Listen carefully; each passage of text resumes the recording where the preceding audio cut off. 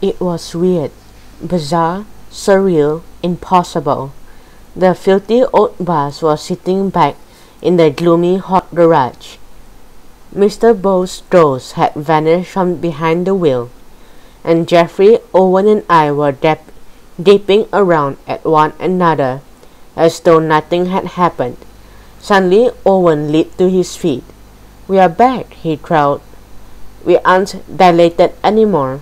Geoffrey looked ready to explain Einstein's theory again, but gave up. He roared with laughter. As we jumped down from the bus, Owen asked, "Hey, what happened to Mr. Bow?" Geoffrey held a finger to his lips and pointed. There in the corner, sleeping on an old greasy chair, was the bus driver's ghost. His snores drifted around the darkness. It was good to see he'd survived. I turned to leave the garage and caught a glimpse of my reflection in the nearest window. Wow, was it my imagination, or did I really look younger?